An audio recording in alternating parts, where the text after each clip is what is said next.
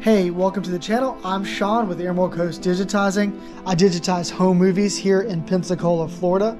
All types of camcorder tapes and films are all done in-house, and I show you the behind the scenes of the business. If you need someone to do this for you, check out my website, emeraldcoastdigitizing.com.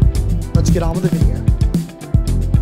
It's mail day. I'm doing some film over here on the Kodak's Reels machines.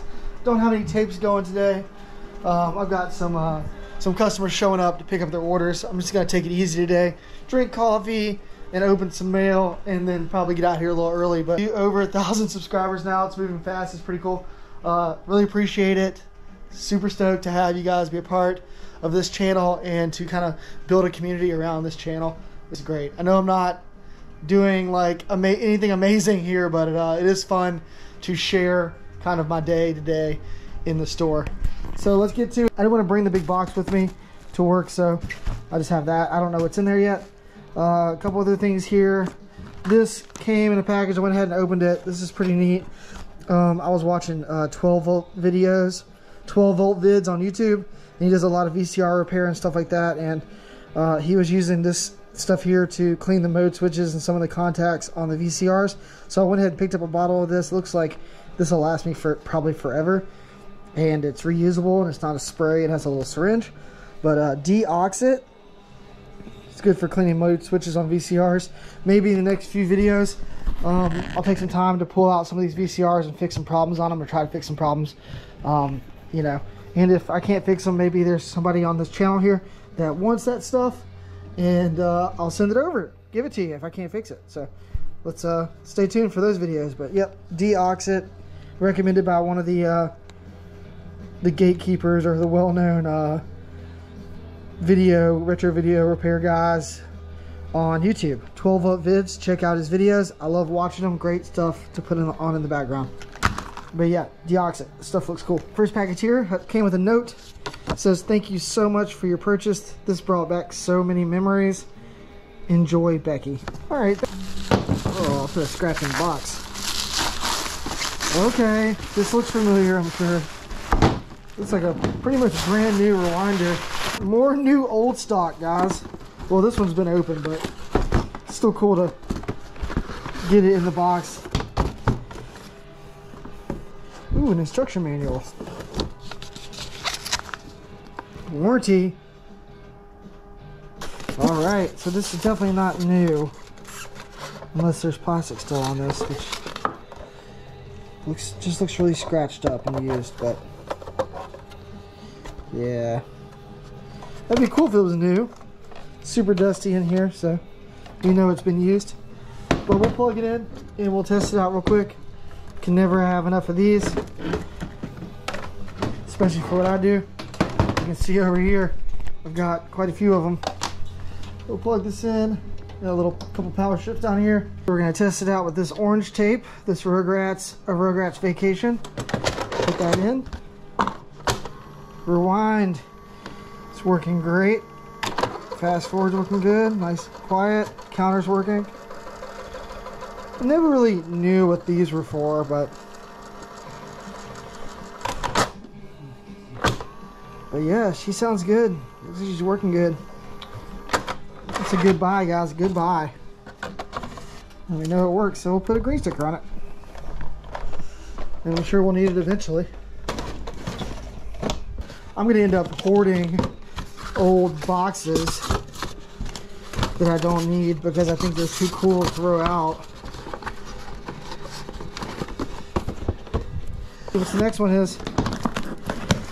Alright, let's see what's in this box here. Oh, I just had a customer pull up.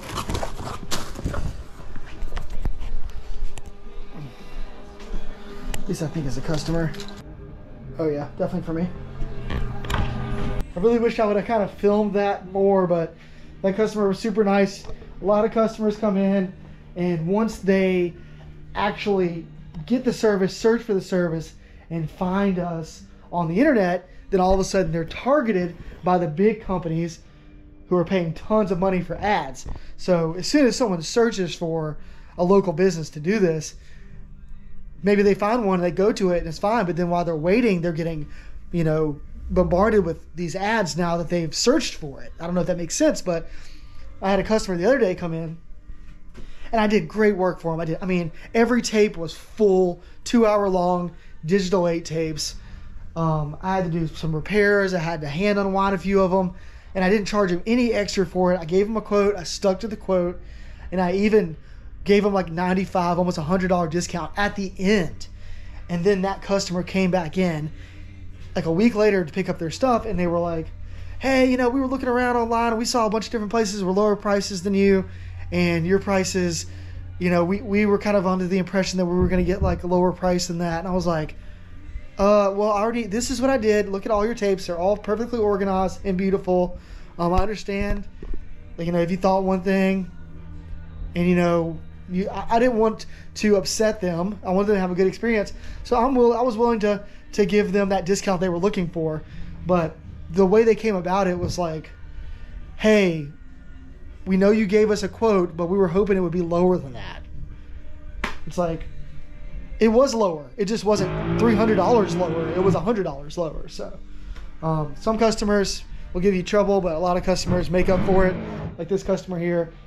Paid his invoice, gave me a tip to go buy lunch with, and that makes up for all the people out there that are like unappreciative and don't necessarily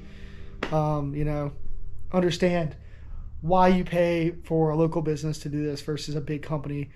Like, yeah, Walmart has the cheapest prices, but is it the best experience, and do they provide the the best products? No, they don't. So anyways, back to might be the new angle for the channel, guys.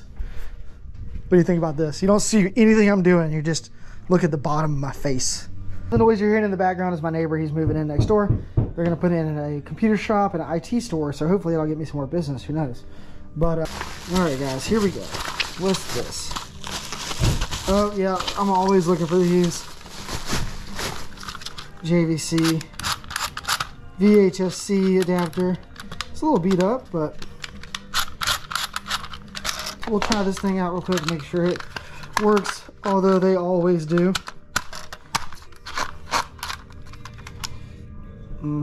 Tape's a little beat up, but the